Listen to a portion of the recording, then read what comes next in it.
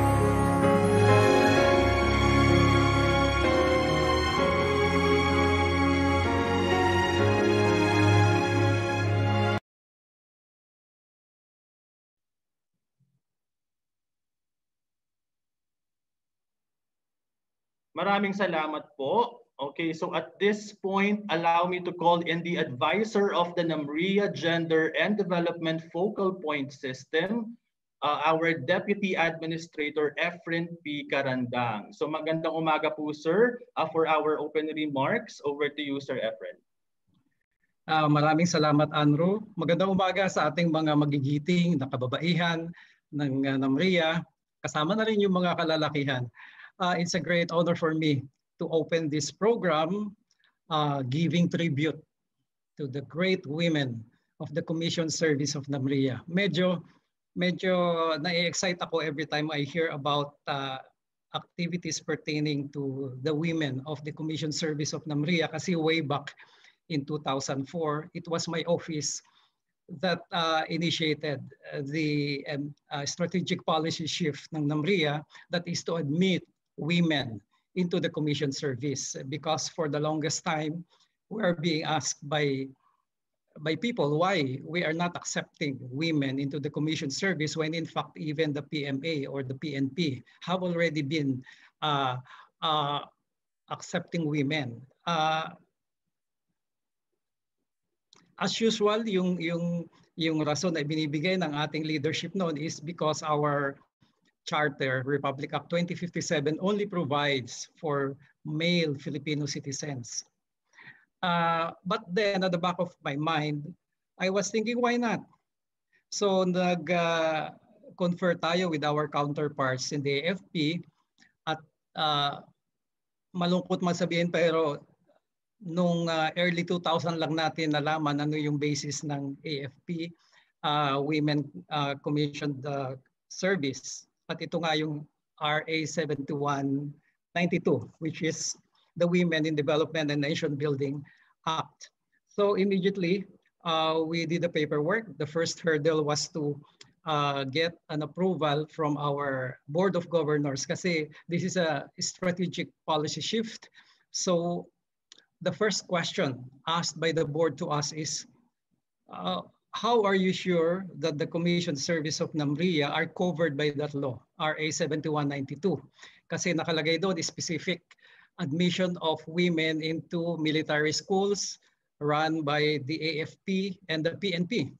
There was no mention of other commission service. But then we said, please look into section 2, paragraph 3, which says that all government departments and agencies shall review and revise all their regulations, circulars, issuances, and procedures to remove gender bias therein. So, in-accept yun ng board, we were very happy.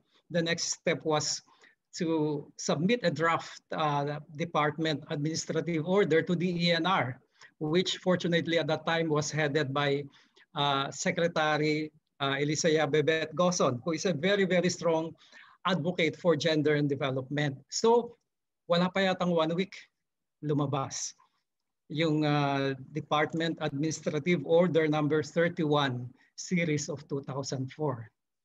And by November, meron na tayong kadete, the very first in the line officer na babae in the person of Miss Reyna Karandang. No relation to me. May kasabay pa yata siya, si Miss Marby Gail Dayan. Unfortunately, parehong wala na sila ngayon sa serbisyo, but still they made their mark when they were still in the service. And that was 2004, and right now we have 23 out of 67 officers, women, hardworking, dependable, trustworthy, patient, prudent, judicious.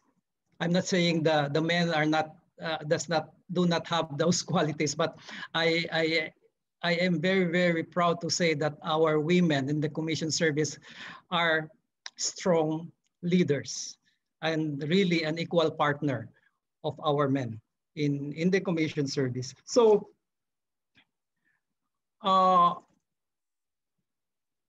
natutuwa talaga ako na meron yung culminating activity natin sa ating Women's Month ay hina-highlight ang achievement na ito ng ating mga kababaihan.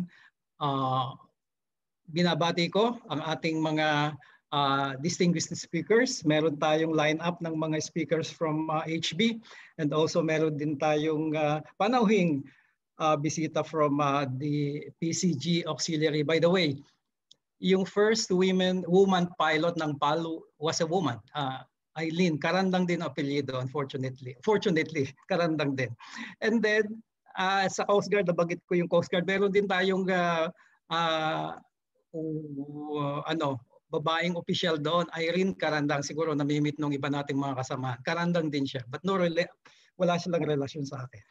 So, binabati ko ng isang mapagpalayang umaga ang mga magigiting na kababaihan ng NAMRIA, kasama na ang mga magigiting na kababaihan ng ating Hydrography Branch. Mabuhay kayong lahat. Salamat po.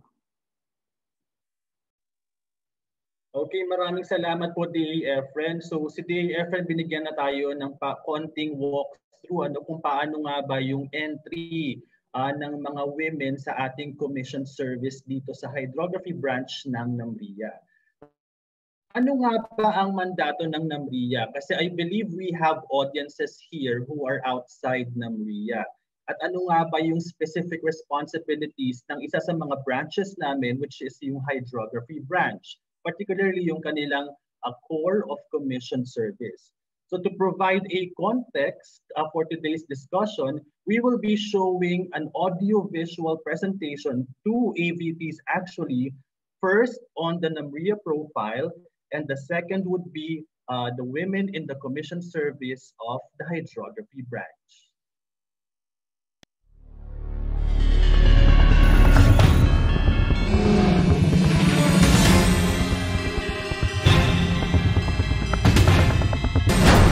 Maps are essential tools to help people locate objects, features, and events, and navigate their way on the surface of the Earth. Maps enable us to discover, know, and analyze our environment. Maps provide information to be used for planning, decision-making, operations, and governance. More than 80% of the information needed in everyday life deal with location or geography of people, places, things, and events. The National Mapping and Resource Information Authority, or NAMRIA, plays an important role in generating and managing maps and geospatial information. It is an agency of the Philippine government attached to the Department of Environment and Natural Resources, or DENR. As the country's central mapping and geospatial information management agency, NAMRIA serves the needs of the line services of DENR, other government offices, and the general public.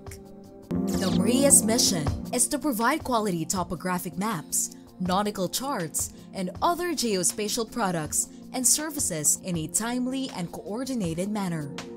NAMRIA envisions itself to be a center of excellence, building a geospatially empowered Philippines where government, businesses, and individuals make full use of geospatial information in making important decisions and conducting their daily activities. NAMRIA has 6 core functions.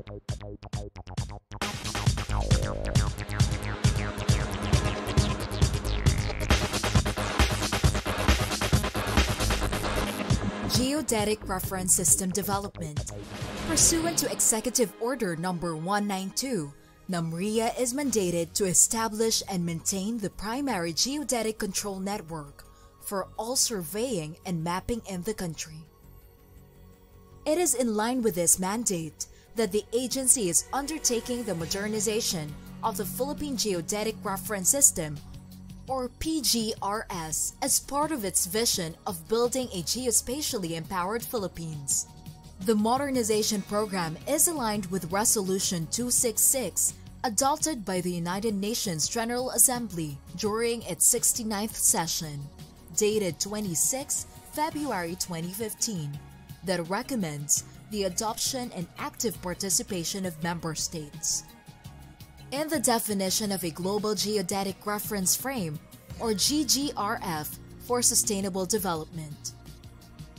The program will upgrade the existing Philippine reference system of 1992 from a static and local system to a datum aligned with a GGRF that is in sync with real-world ground deformations and is managed and utilized by competent PGRS stakeholders. Topographic mapping. NAMRIA produces topographic and derivative maps on various scales, in paper or digital forms. These are used as basic tools and references by the government for infrastructure and development planning, disaster risk reduction and management, environmental protection, and research and development. They are also used by the private sector in investment planning and exploration, by the academic and science communities in research activities, and by the general public. Topographic maps are regularly updated using satellite images and aerial photographs, and from the conduct of field validation surveys.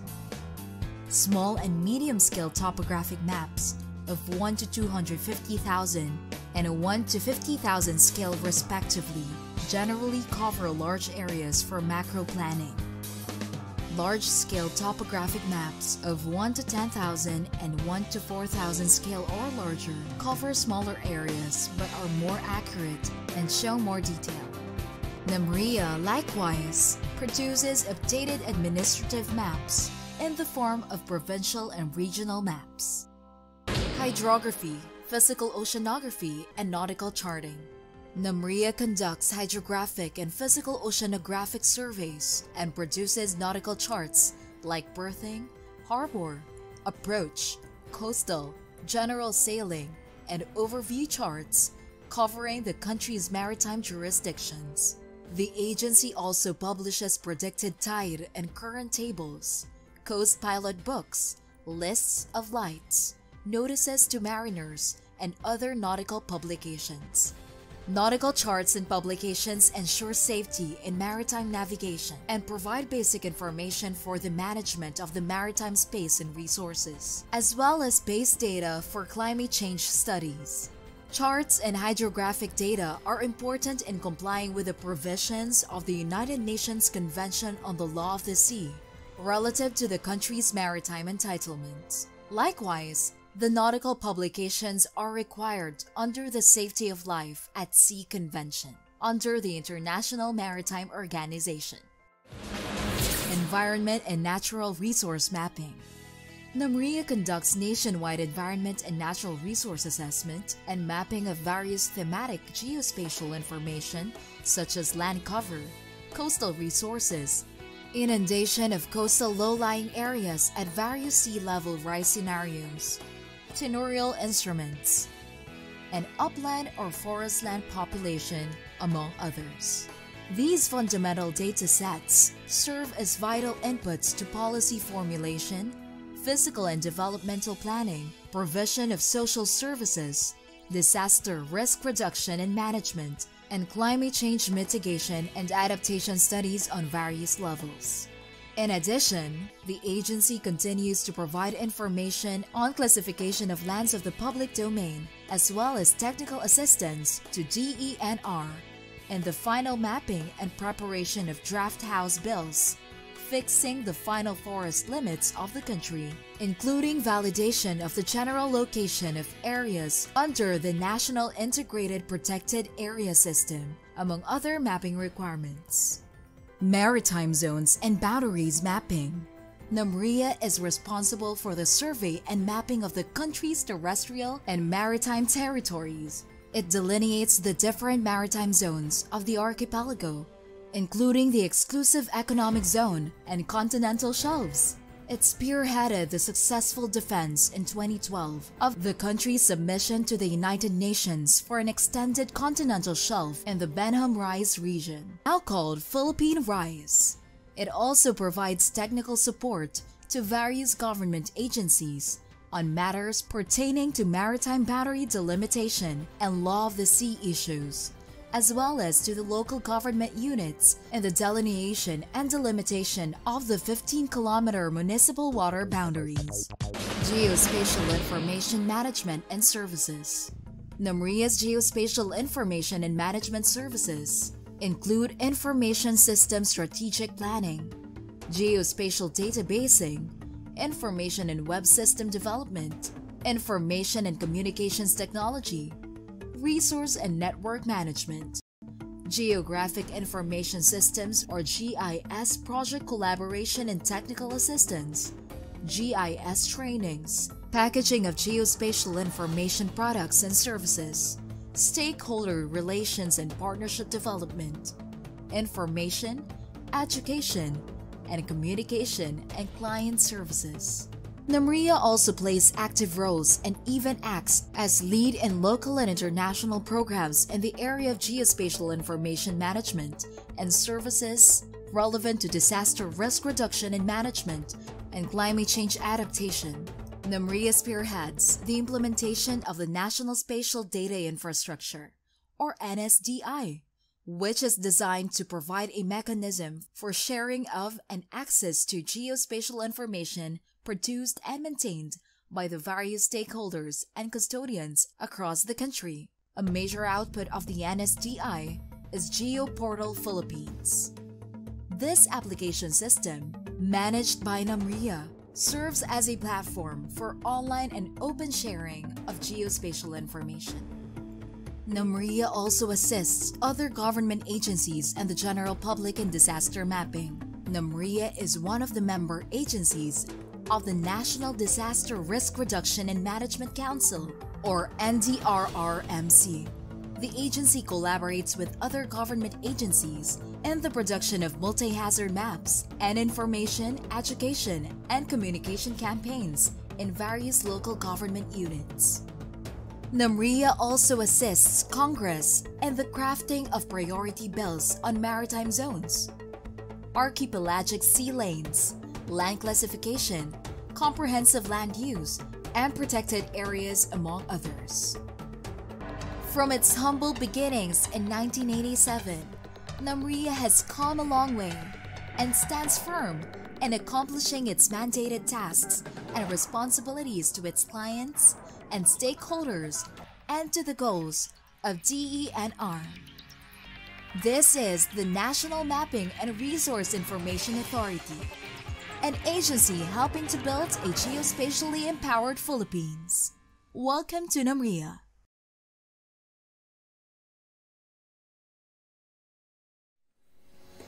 Around 80% of international trade in the world is carried out by sea. So for a nation, especially a maritime nation like the Philippines, there is a need to address safe and efficient operation of maritime traffic control. Therefore, it is necessary to create a hydrographic service. The hydrographic service, through systematic data collection carried out on the coast and the sea, disseminates information including nautical charts, coast pilots, notices to mariners, among others, in support of maritime navigation safety and marine environment preservation, defense, and exploitation. In the Philippines, hydrography officially started in 1901 with the creation of the Manila Field Station, which later became the Bureau of Coast and Geodetic Survey or BCGS. All officials then were American citizens. 1938, unang tinanggap ang mga Filipino male cadets para maging hydrographic survey officers.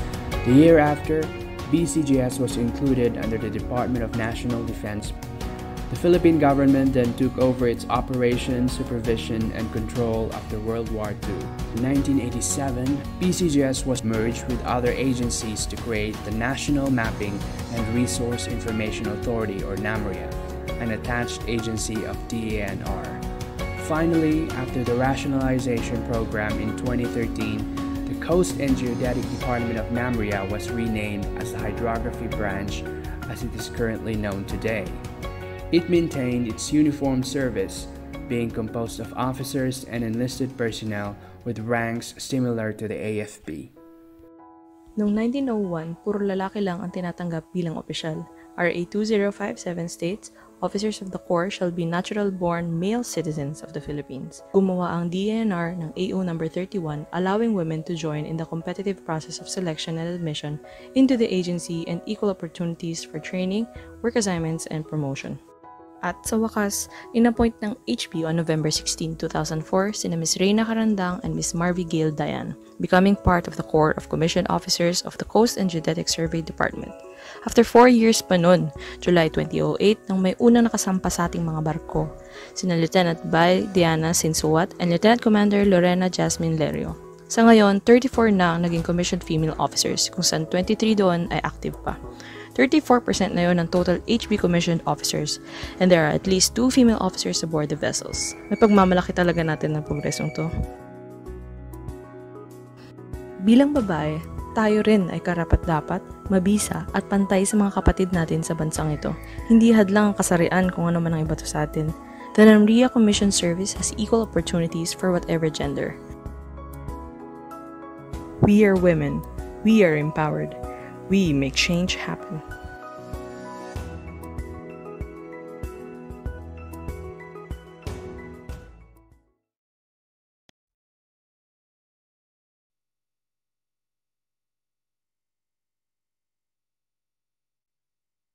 Okay, so I hope that with those 2 AVPs na nakita po natin, you get to know NAMRIA and its people more.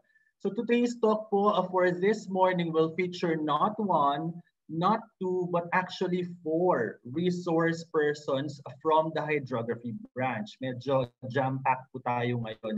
Sila po yung mga magigiting at nagagandahang mga kababaihan mula sa Corps of Commission Service ng NAMRIA. So allow us first to introduce them one by one. Our first resource person is Probationary Ensign Joanna Marie S. Quilon. She is currently a Hydrographic Survey Officer at the Hydrographic and Geomagnetic Data Management Section of the Survey Support Division at HB.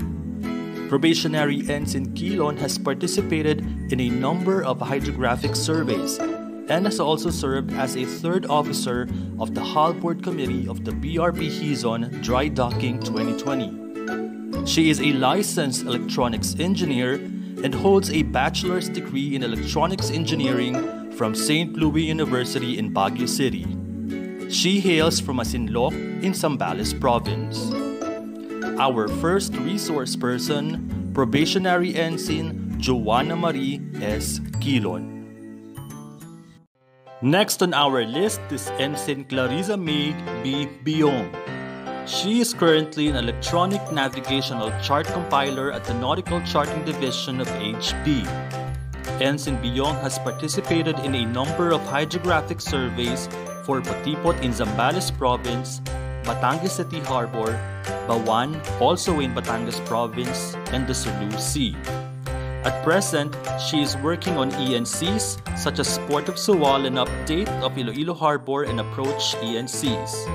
She is a licensed geodetic engineer and holds a bachelor's degree in geodetic engineering magna cum laude from the University of the Philippines, Diliman. She hails from Tanay, Rizal, is happily married, and has a 21-month-old toddler. Our second resource person, Ensign Clarissa May B. Biong. We also have Lieutenant Junior Grade Geraldine O. Ronquillo. She is currently the Chief Survey Officer and also the ISO Officer, Document Controller, and Technical Inspector of the BRP Hizon.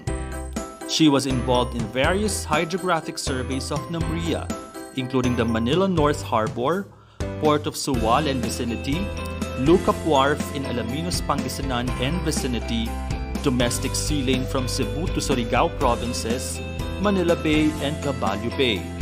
She holds a professional license in electronics engineering and is a graduate of the Batangas State University with a bachelor's degree in electronics and communications engineering. She was born and raised in Batangas City, Batangas Province. Our third resource person, Lieutenant Junior Grade Geraldine O. Ronquillo. Completing the pool of our competent resource persons is Lieutenant Commander Jasmine D. Lerio. She is currently a staff officer at the Office of Division Chief of the Survey Support Division of HB and is a Category B hydrographic surveyor. Lieutenant Commander Lerio is the first lady officer to rank as Lieutenant Commander and is currently the most senior lady officer at HB. She also holds membership in a number of international and local technical working groups, notably the Undersea Features Naming, the delineation of the outer limits of extended continental shelf, and other administration and HR-related committees, including the Gender and Development Focal Point System.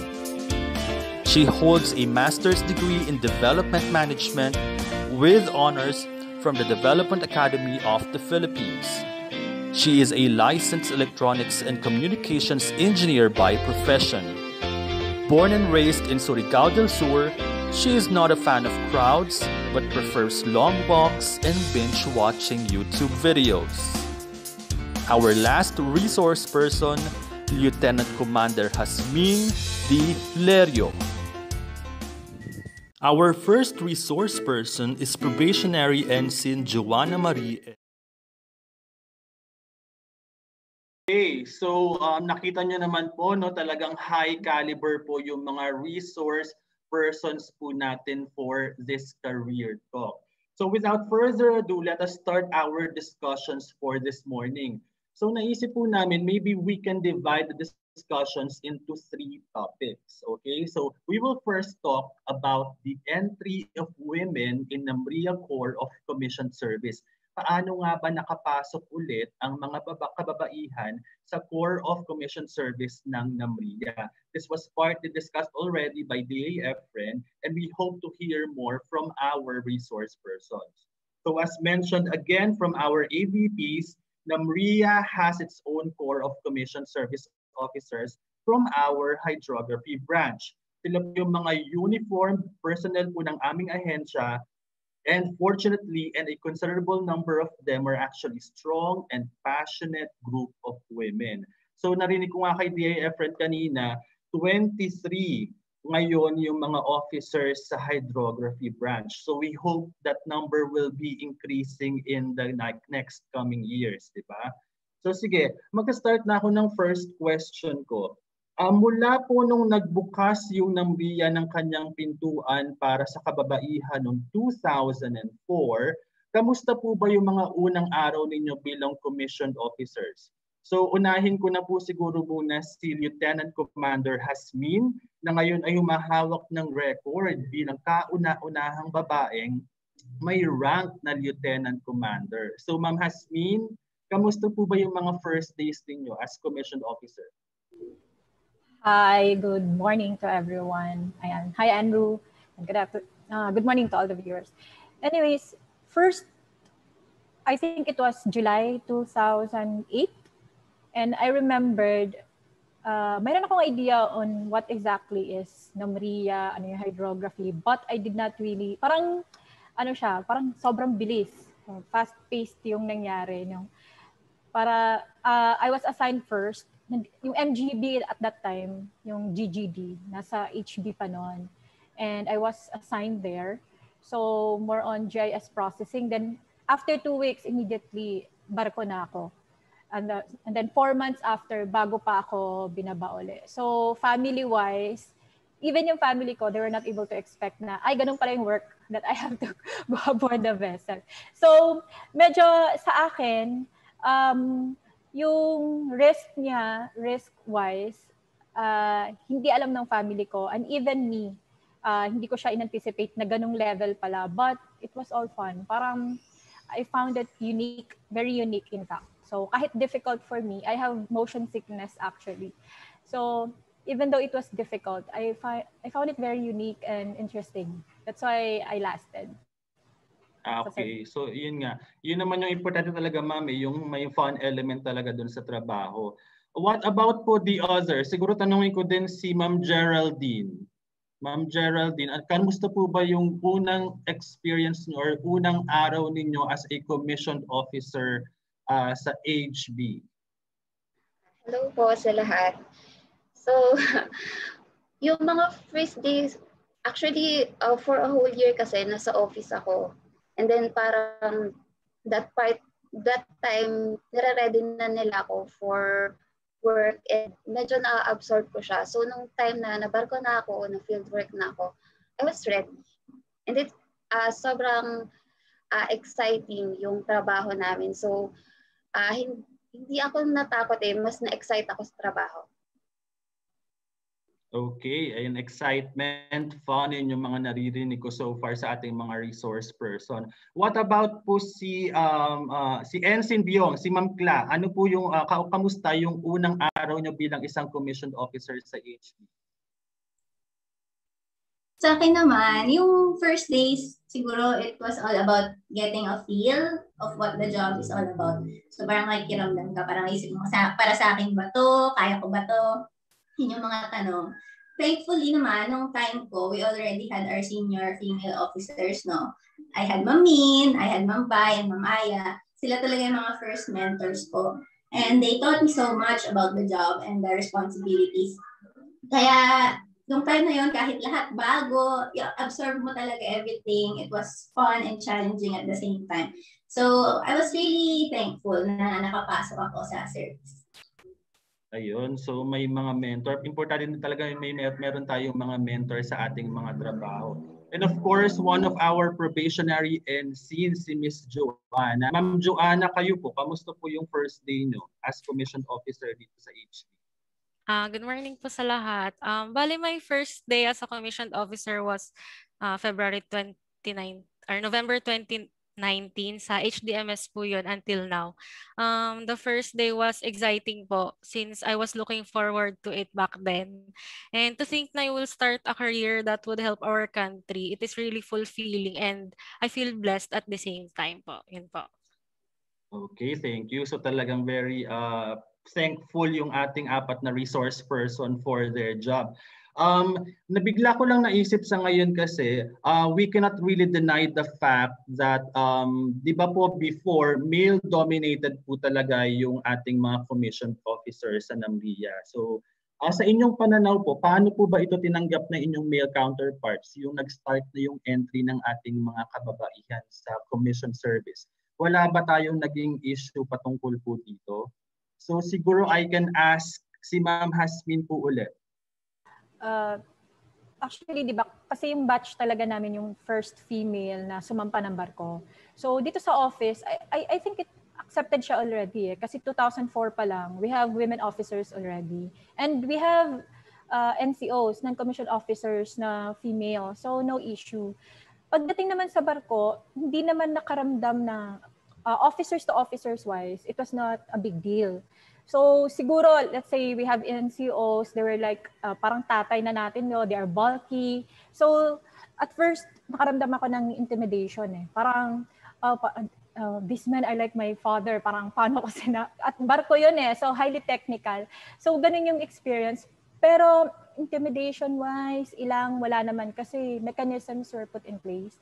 Tapos, they made effort na ma-accommodate yung mga female. Kasi yung mga barko natin, not designed naman talaga originally for na mag-board ng mga babae. But they were able, yung management, lahat ginawa talaga para yung mga babae is matanggap sa environment. Kahit technical or barko sa office, no, they made effort also na kausapin yung mga personnel. And in fact, we had, laging biruan nga minsan na if you want a disciplined unit, maglagay daw ng babae. So I guess effective yung system na yon na may babae. And probably that's the reason why kung bakit consistently may at least 2 officers na babae sa barko. Kasi it made an impact at least. Actually, agree ako dyan, not just with what you're doing at the survey vessels, but with any organization, dapat talaga meron talagang kababaihan kasi nga iba yung organizational management skills ng mga kababaihan compared sa aming mga kalalakihan. So, agree ako dyan sa point mo na yan, ma'am. So, si Miss Geraldine naman, ma'am, what about the enlisted personnel? Nakaranas po ba kayo ng siguro personal prejudice from them? With regards kasi sa pagiging babae, actually mas marespeto sila eh. Mas naging, ano tawag dito, mas nag-ayos sila ng sarili nila kasi meron ng babae. Pero siguro ang magiging prejudice siguro is mas matagal yung experience na nila eh. Mas marami silang alam. So, yun yung part na itatry mo na makuha yung respeto nila. Pero pagdating sa pagiging babae, andun na yung respeto nila. Naturally kasi gentleman yung mga Pilipino. So wala tayong problema sa part na yun. Yeah, agree ako doon. Yes, okay. Yeah, I think it matters talaga yung culture din ng Pinoy. Malaking bagay din siya talaga. And talking about the culture of Pinoys, yun nga po, bigla ko lang naisip na actually, ang Pilipinas naman talaga ranks high on the countries na very inclusive when it comes to women and opportunities. So I think nag-transcend naman ito sa nararanasan natin ngayon sa core of commission service ng HB. Okay? So as we all know by now, most of our commissioned officers, women commissioned officers, work with their male counterparts in one of the agency's survey vessels. Tanungin ko nga lang po muna siguro, ilan po ba yung survey vessels natin ngayon, ma'am? Mga ma'am? We have 4. We have 4. So for the information po of everyone, ano-ano po yung mga survey vessels po na yun? Ako na lang ba? Sige po, ma'am. Okay. So we have BRP Hydrographer Ventura, and then yung twin sister niya, BRP Hydrographer Presbitero. We also have catamaran vessels, BRP Hydrographer Hison, and then BRP Hydrographer Palma. So 4 in all. So 4 survey vessels. So siguro tatanungin ko ulit dito si Miss Geraldine kasi nga nakita ko sa profile niya. She is a Chief Survey Officer. Tama po ma'am, di ba? Chief Survey Officer po kayo ng BRP Hison? Yes okay, po. So sa mga kababaihan po ma'am, kamusta po yung kababaihan sa loob ng ating mga survey vessels? Before you answer that, talagang curious po ako actually sa work ng HB, especially those who are working aboard survey vessels kasi hindi pa ako nakasampa ng survey vessels natin. So, yung nature of work ko kasi is office work lang talaga. So, gusto ko din nga makaranas ng field work paminsan-minsan. So actually, naiinggit ako pag nakakita ako ng mga tiga-HB o mga hydrography branch na talagang they get to experience field work aboard a survey vessels. Pero kamusta po yung experience mo, Ma'am Geraldine, sa mga kababaihan sa loob ng ating survey vessels? I know for a fact na medyo physically demanding, di ba po, yung work natin sa loob ng survey vessels. So kamusta po ito, Ma'am? Sa akin kasi normal lang siya. Kagaya lang siya ng office work. Sa survey vessel lang, 24/7 yung operation namin. Then, pagdating sa field work, hindi kasi kami pinapabayaan ng mga kasamahan natin na lalaki, officer, tsaka NCO. So, yung physical limitations natin, siguro magiging kalaban mo lang alon. Other than that, hindi nga nila kami pinagbubuhat ng mabigat. Ganun sila marespeto pagdating sa mga babae. Okay. Hindi ko pala natanong before that. No, naisip ko lang po na question for the information of everyone, especially those who are streaming with us on YouTube, na parang interesado kung ano nga ba or mag-apply eventually sa HB as a commissioned officer. Ano nga ba po ba yung ginagawa ninyo? Ano yung mga usual daily routines ninyo kapag nag-work kayo sa isang survey vessel? Pwede ko po siguro tanongin si Ma'am Cla ulit. Hello. So, ako naman, just to inform you, nabarko ako before for a year before ako ma-assign sa office, no? So, during that time, yung routine mo sa barko was gigising kayo early morning and then you have your muster or your meeting very early, mga 7. So, mag-meeting yon lahat ng crew. And then, you have the CO who leads the muster. And then, after nun, i-discuss nyo yung gagawin nyo for the day. So, if you have your survey, i-discuss ng CO, survey, anong oras kayo masisimula. And then, after that, each section or each section ng vessel is pupunta na sa kanya-kanyang trabaho. So we have the engine, we have deck, we have navigation.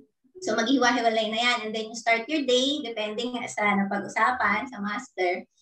Usually, yung survey, pwede siya tumagal ng 24 hours nga. As sabi ni Ma'am Jerry, no? So kapag deep sea, ayun, we have 24 hours na survey. And then kapag naman mga field survey teams, ayun, we have the morning or the afternoon to do that. So, ayun. Okay. So, magbabalik ako kay Ma'am Hasmin. Ano ba yung unforgettable experience nyo while working aboard inside a survey vessel? Naku, marami. Marami bang I think hanggang retirement mo, ganyan lagi yung mga usapan. Anyways, ako kasi motion sickness. So first ride ko talaga, when sabi ko nga 2 weeks lang sa office, tapos diretsong barko, I remembered we traveled 14 hours going to Bicol. So ang taas ng lagnat ko, biyahe pa lang. And then sampa kami ng barko. And then after 2 days, bitaw na yung barko. Layag na. So, ang taas ng lagnat ko, tapos it was, I think, 20 years since my last barko, Roro ride. So, everything was very new, fast-paced. Tapos, suka lang ako ng suka along the way. Hanggang sa umuwi, I was practically useless dun sa first survey. And then, I remember then, I lost, I think, blessed lang ako kasi yung mga batchmates ko, I was able to, at that time, I had 2 batchmates with me. Si Lieutenant Commander Danilo Arguelles, who is an executive officer right now at Ventura. And then si Lieutenant Bison Suwat na nag-resign na from the service. So they really took care of me. So I lost, I think, 5 kilos in that 15-day trip. And then sila yung nagpapakain sa akin. But I cannot eat or drink anything. As in, super dehydrated ako after. But parang unti-unti, habang nagbibiyahe, nababawasan yung motion sickness mo. So, more exposure. So, isa lang yun. But basically, napakarami. Exciting kasi yung service. So, may experience na nagsisurvey ka. Tapos may NPA pala, may barilan yung NPA at local police. Mga ganong experience. I'm pretty sure yung si Jerry, matagal siya, nababad na rin sa mga fieldwork. So, kay Joanne, yun yung mga i-anticipate mo habang siguro pag magtatagal ka sa serbisyo. Yun, maraming mga exciting experiences na maybe hindi ma-experience ng mga kaklase natin back in college. So, stay ka lang sa service. Yan siguro may papayo ko dyan. So si Miss Joanne po, hindi pa siya nakakasakay ng survey vessel. I mean, hindi pa siya na-assign sa isang survey vessel. Since po nung naging commissioned officer po ako, bali ang naging assignment ko lang po sa vessel ay yung kasama po ako sa dry docking po ng Hizon last year. Yun po. Okay. So at least may experience ka naman kahit papaano, di ba? So yung i-take mo na lang yung advice ng inyong mga seniors para very smooth yung ating yung ating service. Okay. So ito since familiar ako kay Ma'am Hasmin kasi I know that she is a member of the Gender and Development Focal Point System po ng NAMRIA. Ano-ano po sa tingin ninyo yung mga naging adjustments naman na ginawa ng leadership ng mga survey vessels, yung ating 4 na survey vessels, para maging comfortable po kayo? And then maybe zooming into a very crucial GAD topic, are there enough maybe mechanisms in place para po siguro maiwasan yung mga gender-based violence, katulad siguro ng mga sexual harassment, kasi this is very timely because we are celebrating Women's Month. Yes, ma'am. Okay, first of all, HB or the Uniform Corps of NAMRIA does not tolerate any form of harassment, no, or any abuse of women personnel, kahit lady officers yan, or lady NCOs, or even our civilians, no, or kahit nga OJT or students na who visit our vessel. So we don't tolerate that. And mechanisms-wise, I mentioned earlier, our vessels, they were, yung Presbitero at Ventura, they are more than 20 years old already. So obviously, since 2004 lang tayo nag-accept ng women and 2008 lang tayo nagpasampa, the vessels themselves were not designed to really, parang magkaroon ng boarding for women. So what the management did was, meron tayong parang clinic na tinatawag sa barko, and that clinic has its own comfort room. Kasi kung puro lalaki sa barko, syempre sharing ng comfort room yan, di ba? Kortina lang, as in walang door and roof. So what they did was, nilagay nila sa sick bay yung clinic sa barko. And so women, like me during my time, we have our own comfort room. So para kami naka-hotel. Isa kami sa may pinakamalaking room sa buong barko, next yung CEO natin, executive officer, plus kami. Other officers, they had smaller mga beds. So, meron kaming mas senior na officers who actually mas deserve nila yung ganung privilege, but walang issue sa kanila. Walang naging issue sa kanila na we had better accommodations compared to them. So I think napakalaking bagay that men, they don't see na dapat equal yung mga babae. Kung kami naliligo sa dekortina ng CR, dapat kayo rin. We are so happy na walang ganyan issue, no? So they pretty much know already the biological aspect of being a woman. So yun pa lang, napakalaking bagay na. Also, there were representations of women in every technical working group, in every board, personal board. Lagi tayong may mga ganong participations. Okay. And hindi nalilimit yung role, depende sa gender mo. So let's say for Geraldine, she's currently a survey officer. So it doesn't, basically we don't look to any gender. Also, maalala ko lang, sabi ko nga, we don't tolerate yung harassments. May nasampulan na sa ganyan. And so our NCOs, our men, they don't really, hindi na sila magbabaka sakali kasi talagang nasasampulan namin yan. We have an investigation board for administrative cases as well, which we take seriously also, na talagang if kailangang ma-remove, ma-drop from the rolls, we really do. So I think sa ganyang aspect, in a way, protected yung mga kababaihan sa HB. And I think that's the reason also na maraming nagsasabi na mahigpit daw sa HB. But I think in a good way. I think it's very important that women feel safe working in the government in an environment like the public sector. Thank you. Okay, thank you, Miss Hasmin. Ma'am, actually maganda yung narinig ko kasi parang talagang institutionalized na talaga yung GAD, mainstreamed na yung mga GAD mechanisms natin sa ating mga survey vessels. And of course, I can vouch for this for the entire agency, for the entire NAMRIA. Talagang mainstreamed na po ang GAD. It's one of the best practices of the agency. So I'm happy to hear na even sa ating mga survey vessels, this is actually being practiced optimally. So very good po tayo dyan. So medyo curious lang ako kasi nga pumunta naman po tayo siguro kay sa pinakabata sa ating mga resource panel. Tinitingnan ko kasi yun sa screen ngayon. Since Miss Joanna, kayo po yung pinakabata. Ilang taon ka na po ba, ma'am, if I may ask? 24 po. 24, just po. More than 10 years. Okay, yung tanda ko pala sa iyo, ma'am. Pero yun nga po, since kayo po yung pinakabata, ma'am, sa service, kasi I'm sure there are streamers right now, yung mga nanonood po sa atin sa YouTube na very curious and interested about the work that you do sa HB, particularly sa commission service. So ikaw na bago, how are you taking the experience po ba? Na-exceed ba yung expectations mo? Or are you feeling overwhelmed or perhaps underwhelmed with the job that you are doing? Actually po kasi I entered NAMRIA as a non-commissioned officer or was formerly referred to as enlisted personnel. So that was 2019 before I became a commissioned officer. To think na 2 years na din po ako sa service, it still amazes me on how everyday parang may binabato sa'yo na mga bagong challenges. And to answer your question po if it is overwhelming, yes, but in a good way naman po. It challenges me to be a better person siguro po or a better public servant. And today, I'm still looking forward pa rin po to what my current position has to offer on my career growth and to my professional growth and personal growth as well na din.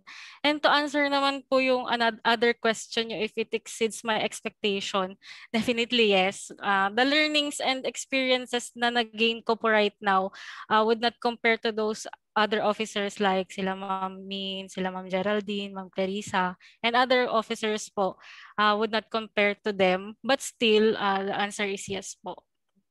Ayun. Kaya Ma'am Joanna, magstay ka pa sa NAMRIA ha kasi marami ka pa daw may experience talaga na marami survey vessel, hydrographic service, marami ka pang may experience kagaya nga naman sabi ng mga senior mo. So yes, I hope na magstay ka ma'am sa NAMRIA for a very long time. Hanggang retirement na dapat yan. Okay. So since we are talking about GAD, okay, so I think maganda yung discussion natin about the experiences sa survey vessel and also with the field work. Of course, at the end of the day, just like most of us, our women commissioned officers go to their respective homes to be with their families. Some of them actually have started their own families. So for our last discussion point, we will maybe talk about family relationships.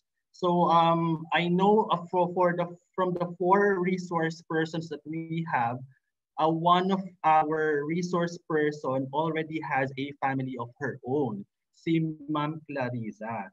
Ayan. So kamusta po ang pagiging isang dakilang ina at the same time pagiging isang commissioned officer, ma'am?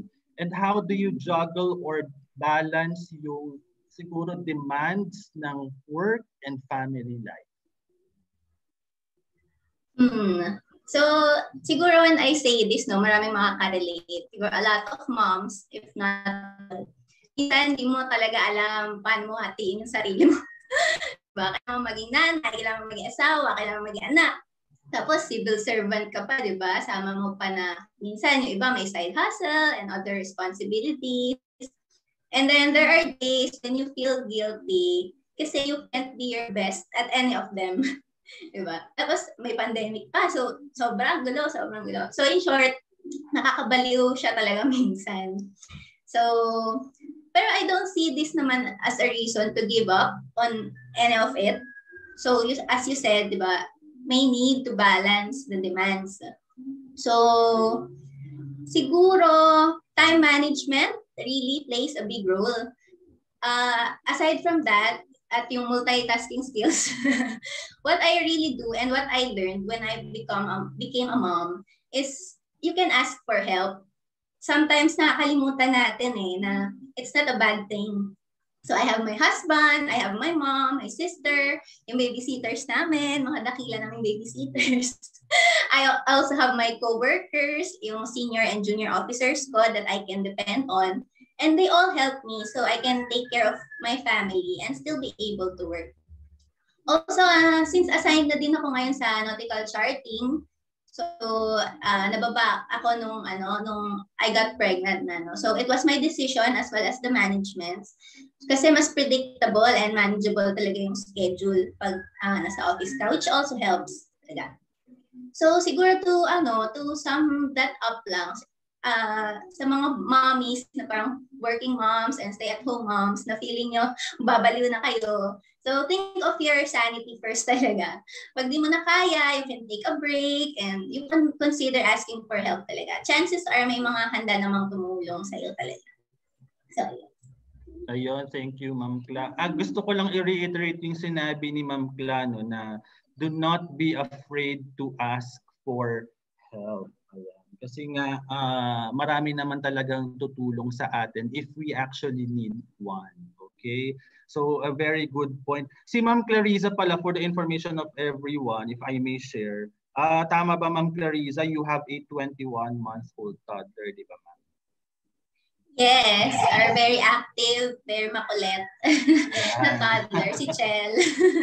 Parang nakakunga siya sa screen kanina eh. So talagang the realities of juggling nga talaga yung demands ng ating work sa family.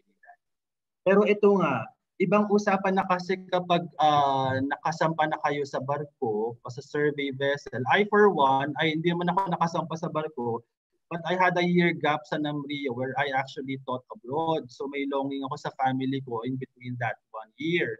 So kayo po, hindi ba kayo, i-assign ko siguro yung mga resource persons po natin, starting with ang pinakabata sa atin, si Ma'am Joanna. Hindi ka ba nakakaramdam ng longing o namimiss yung family, lalo na kapag naka-assign kayo sa mga field work or some survey vessels, for example? Siguro po, syempre hindi naman po natin maaalis yung pagka-miss natin sa family natin. So, pero since ganun po talaga yung nature ng work natin, na yun yung sinumpaan natin na oath, so we have to accept the fact na it happens. Parang ganun po. Kailangan na lang nating mag-adapt. So, para magampanan po natin maayos yung mga roles natin. Yun po. What about sa'yo, Ma'am Cla? Nung nakasakay po kayo sa survey vessel.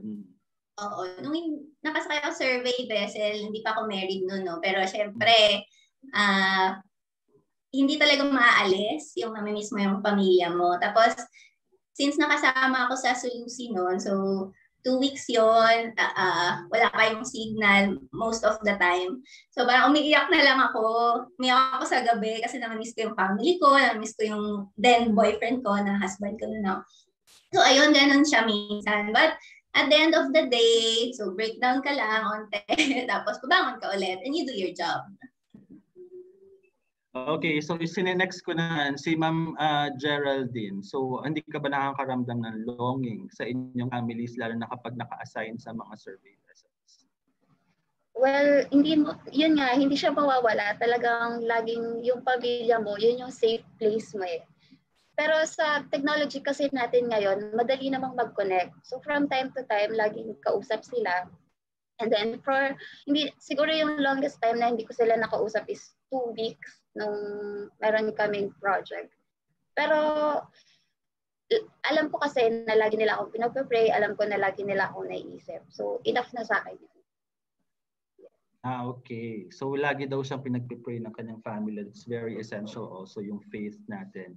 And of course, Ma'am Hasmin, hindi ba kayo nakakaramdam ng longing sa inyong family, sa inyong boyfriend or asawa? Natatawa lang ako kasi syempre yung age gap, no. So at during our time, may cellphone na naman noon, pero hindi pa kasing ganda ng mga cellphones ngayon. sa mga signal. So, pero ako kasi I came from a family na medyo open at radical. At pero very kami, parang very close to each other. We don't go out that much, kami-kami lang. And so nung graduate talaga ako sa college at nag-work, talagang pulasan. So hindi ko masyadong na-miss yung family. Parang more on finally. Ganun yung experience ko at that time. Pero yes, kapag katulad nung sa Philippine Rise, wala talagang signal for 2 weeks, ganon. Tapos you're sick. Alam mo yung pag-feeling na pag may sakit ka, kahit anong gamot mo, hindi ka gagaling. Pero hilutin ka lang ng nanay mo, magaling ka na. So I think yun yung mamimiss mo. But good thing nga, yung support system ng barko rin, nandyan. So in a way, as you go along, habang nagtatrabaho ka, you have made, parang meron ka ng new family to take care of you. So hindi naman as replacement ng family mo talaga, but at least a new brand of support system, which is very important in work like ours. Ayun, gustong-gusto ko yung words na support system kasi nga very important yun. Curious lang po ako, this would be my last question for our resource panel. Paano nga po ba yung communication?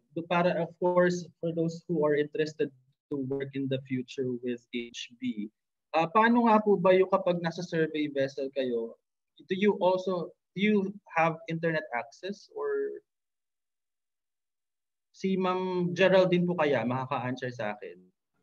Kasi nasa barko ka ba ngayon, ma'am? Yes po, nasa barko ako. Nasa barko pala si ma'am ngayon, okay. So, yung case ko po namin ngayon, nakatabi lang kasi kami. So, yes, may internet kami. And then yung survey vessel namin, hindi po kami nagsisurvey ng 24/7. Normally, daytime lang. So, pagdating ng hapon, pagdating ng gabi, meron na rin kami signal, nakaka-communicate na rin kami with others, with families. Ganyan. So for big vessels po, ang alam ko, they can survey as long as 2 weeks and then after 2 weeks, magbabunkering sila, magre-rewatering sila. So tumatabi sila, ayun, nagkakaroon na po ulit sila ng signal to communicate with others. Okay. Dumadaong din naman yung mga survey vessels from time to time. Yes po. So siguro in the interest of time, yun na siguro yung last na marami pa sana ako kasi very curious din ako personally sa mga ginagawa po talaga ng ating mga commissioned officers. Of course, particularly our women commissioned officers, but that would be my last question for the rest of the resource persons. At this time, nasabi ko nga po, we have 4 resource person. But no, we actually have 1 more resource person. So we have a very proactive colleague from the volunteer service group of the Philippine Coast Guard with us today. Siya po si Lieutenant Commander Alma B. Miraflor. And she will be presenting to us their organization, mandates, and possibly career opportunities. So allow me first to introduce very briefly kung ano nga po ba yung designation, ano yung background po ni Ma'am Alma. We will be showing an AVP after this.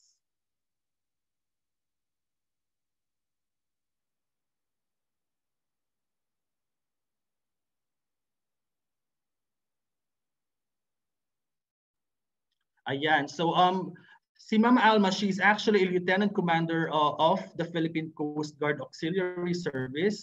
She is currently the Assistant Deputy Central Staff for Maritime Environmental Protection or the ACDS for MARE of Coast Guard Auxiliary District NCRCL. She is also a Deputy Director Auxiliary Squadron for the Administration or the DDASA of the 109 Squadron. So ladies and gentlemen, I now give the floor to Lieutenant Commander Alma for her presentation. Over to you, ma'am.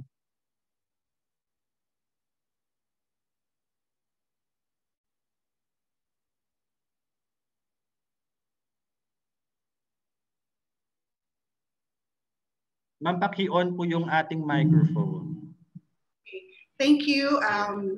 Good morning and happy National Women's Month to our dear colleagues, distinguished participants, and dear friends. First of all, I would like to take this opportunity to thank the people in NAMRIA God, who organized this event in celebration of the National Women's Month for the Empowered Women. So thank you to all the women who are watching and listening to us.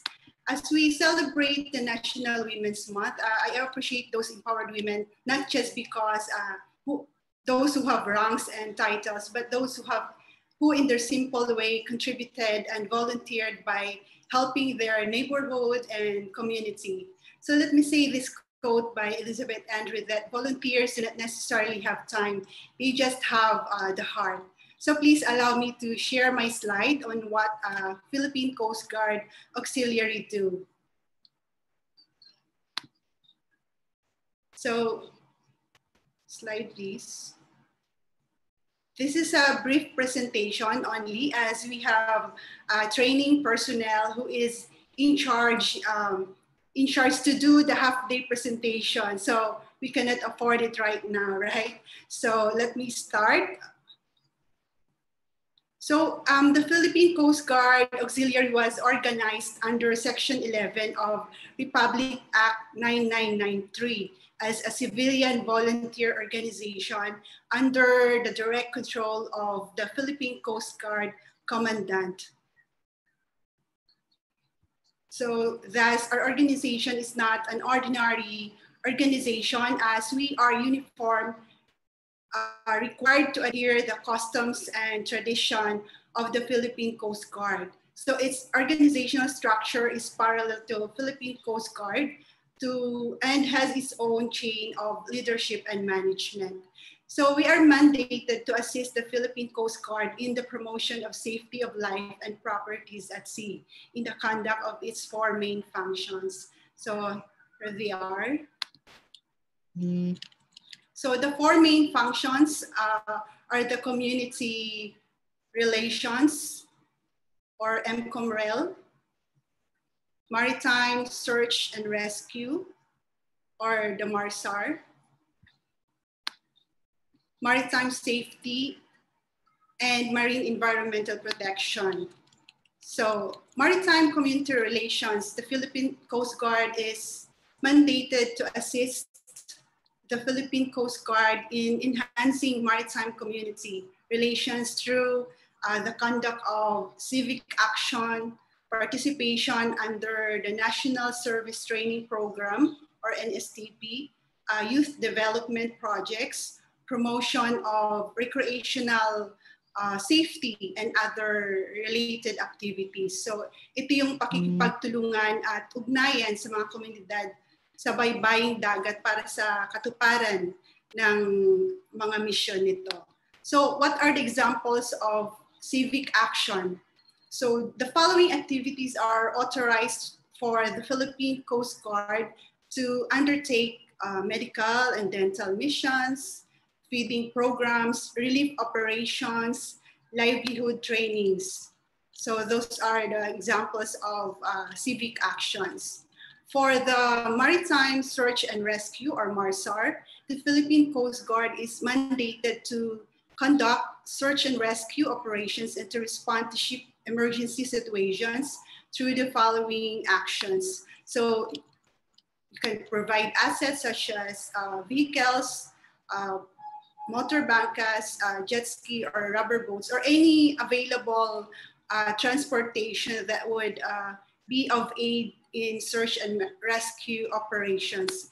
You can also share your expertise, knowledge on special cases or emergency situations that arise. Provide also medical assistance to victims and affected individuals. You can also provide relief operations, provide manpower as necessary, but in no occasion that the Philippine Coast Guard will conduct a search and rescue without the permission of the Philippine Coast Guard.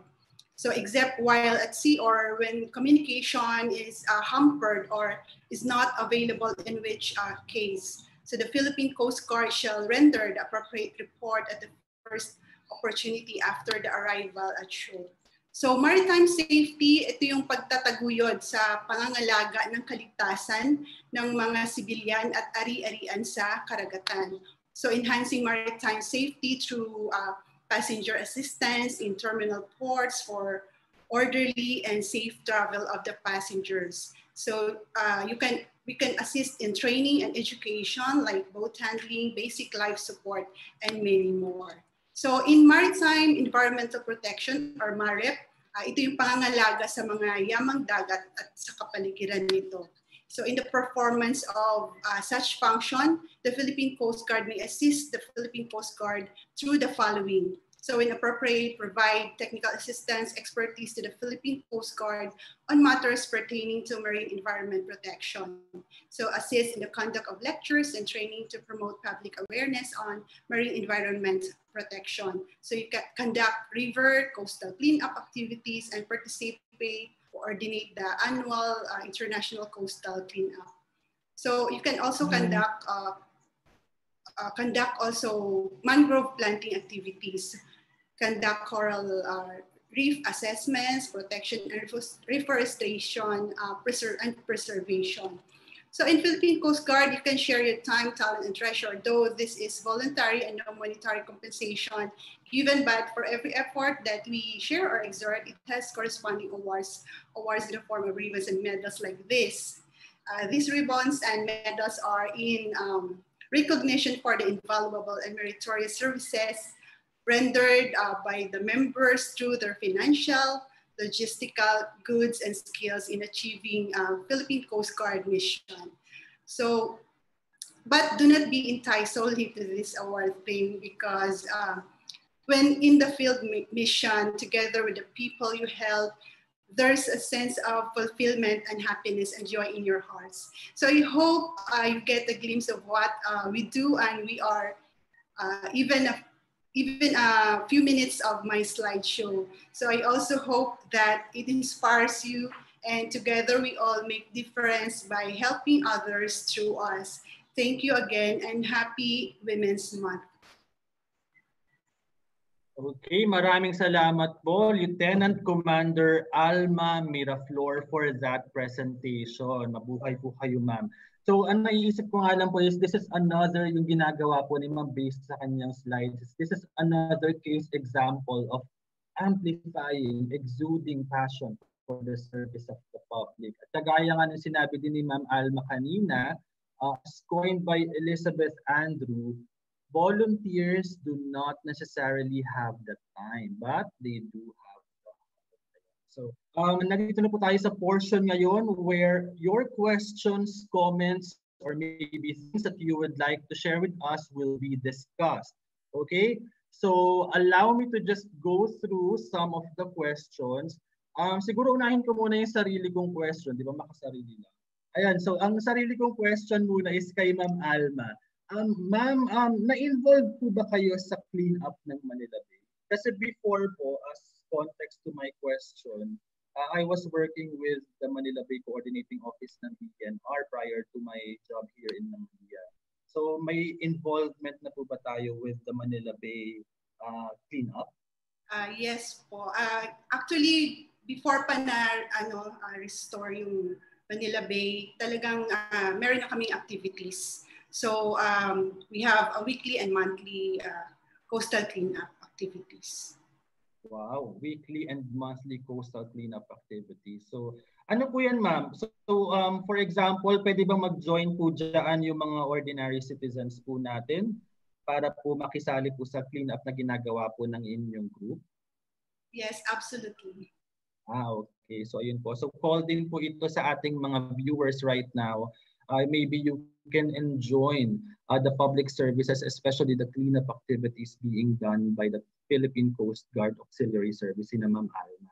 And nakita nyo naman po, hopefully na-capture nyo yung mobile number po. Ma'am, ano po, para po if ever you have concerns and you would like to join as a volunteer for PCGA, contact lang po natin si Ma'am Alma.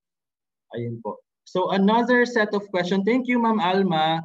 Okay, so I have one question here from former Captain Shilon Kadawa. Sir, magandang umaga po.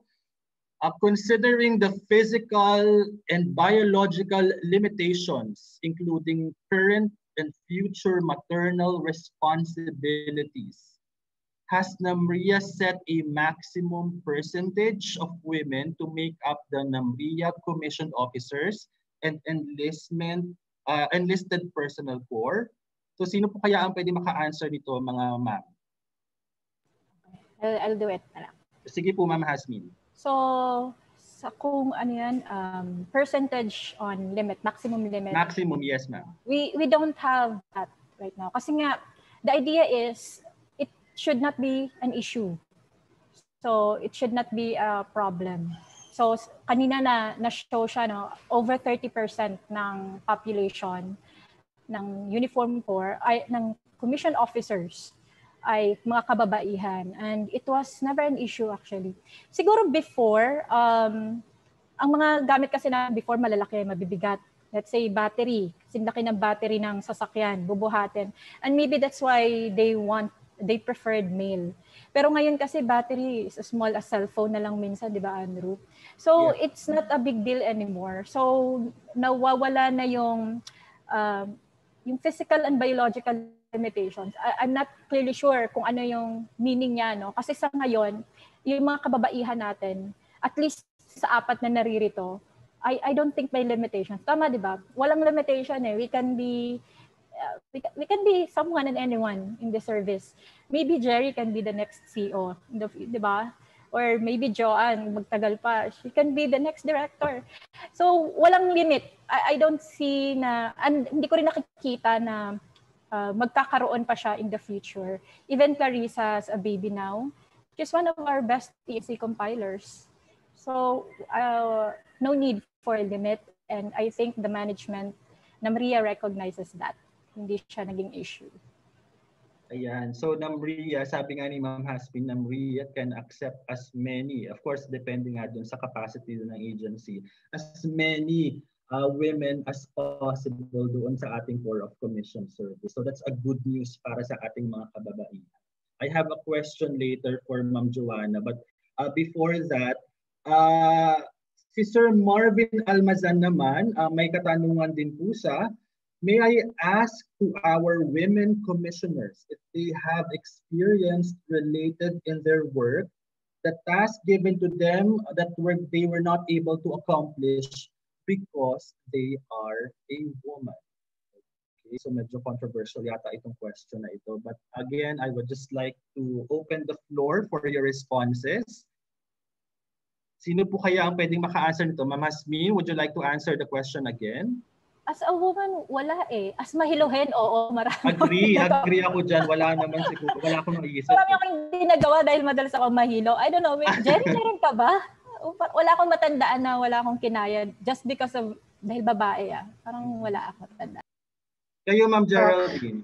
Sa akin kasi, yung paningin ko kasi, genderless yung trabaho natin. So, walang trabaho na hindi kayang gawin ng babae, na kayang gawin ng lalaki. Pare-pareho lang yan. Kay Ma'am Clarissa naman, may hindi ka ba nagawa na trabaho dahil sinabi nila na babae ka? Wala akong maisip. Tama si Mami, no? Limitless. At saka, alon lang ang magpapatakot. Yun lang talaga. Pero aside from that, sa work, wala. Eh, ang alon naman siguro, ang genderless din naman ang alon. Feeling ko kahit yung mga lalaki, na-apektuhan naman. Di ba?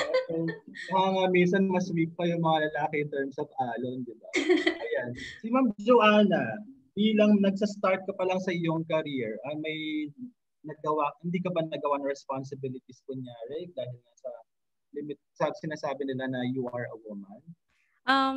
So far naman po, wala pa naman po, and I would like to agree with my senior officers po na genderless nga po yung work po natin. Ayun po. Ayun, genderless. Importante po yung marinig ng lahat. Genderless po yung work sa commission service. So whether you are a woman or a man, genderless, you will be able to accomplish anything that your job requests you to do. Okay?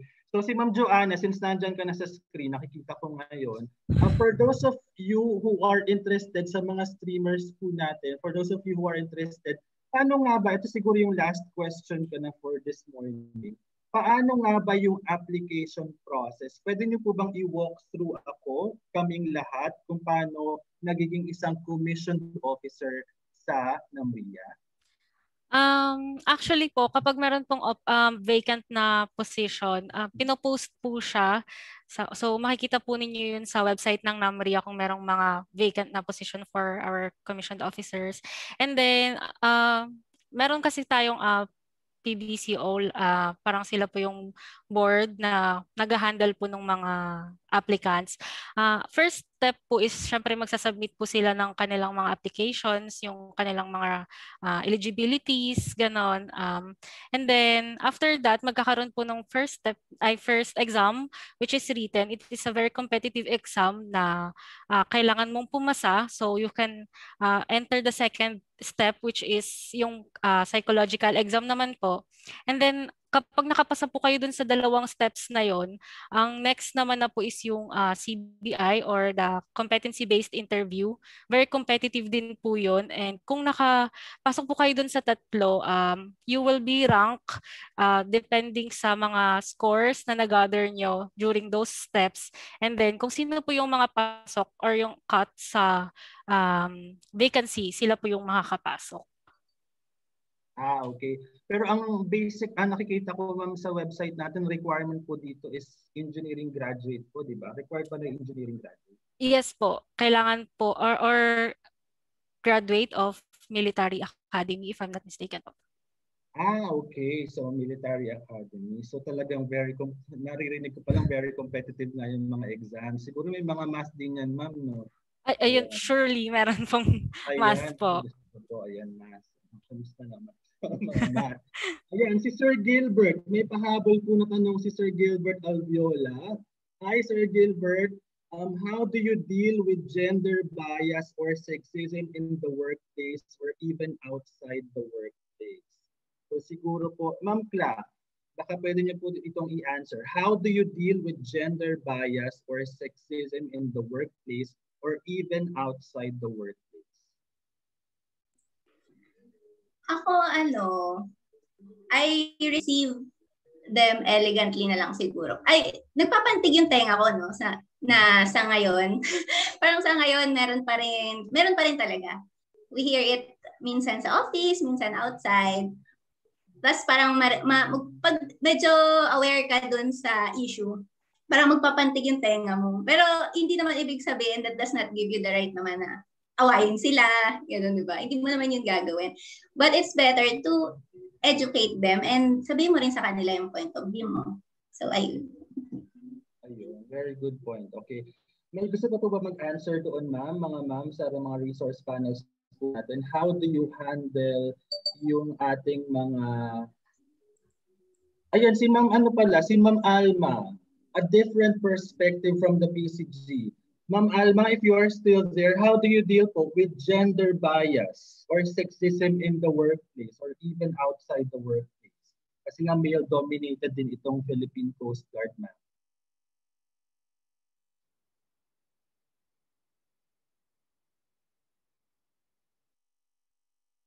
Andyan pa ba si Ma'am Alma? Okay, sorry. Ayan, hello ma'am. Ayan. Okay, in Philippine Coast Guard, yes, you're correct.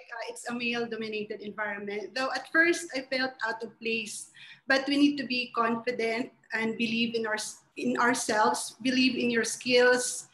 So don't limit your capacity being a woman. So just do your duty by heart and ask God to guide you. So that's it. Ayan, so very good din yung answer ni ma'am. As faith talaga ang magbabind sa atin lahat for a better world, ika. Okay. So salamat Ma'am Alma. So I think that would be our question and answer. If you have further questions to our resource panel, I think we will be giving maybe a contact detail for us to be reached later on. So maraming salamat po sa lahat. And to formally close this morning's career talk, I would like to call in, of course, the focal person of the NAMRIA Gender and Development Focal Point System Resource Data Analysis Branch OIC Director, Ofelia T. Castro. So over to you, Boss Epi. Hi, thank you, Andrew. So now we have come to the end of today's event. I would say that it is truly a woman's world. So I'm very proud of our women commissioned officers, women in uniform as we call them. For they are indeed clothed with strength and dignity. Sabi nga ng ating mga panelists, there is really no limit to what we as women can accomplish. So like a well-balanced career, family, and of course, self. So on behalf of the NAMRIA GFPS, I would like to thank all those who made this event possible. Kayong lahat na tumangkilik sa ating mga resource speakers, si Jasmine, Geraldine, Clarissa, Joanna, at kay Ma'am Alma ng PCG, who shared their knowledge and experiences of a career once only allowed for men. So sa ating organizers, ng ating NAMRIA GFPS IEC group, and of course, ayo Andrew. So we hope that whatever learnings that was shared today will inspire us women to face whatever challenges we will encounter. We are stronger than we think, sabi nga ni Ma'am Alma. We just have to believe. So Juana, kaya! So with that, magandang tanghali at maraming salamat po.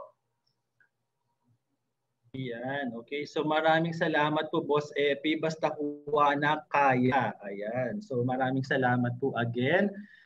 Okay, so I'm not sure if nasa chat box daw po, okay, so we actually have shared, before we bid our goodbyes, we have shared the link for both the attendance sheet and the evaluation forms.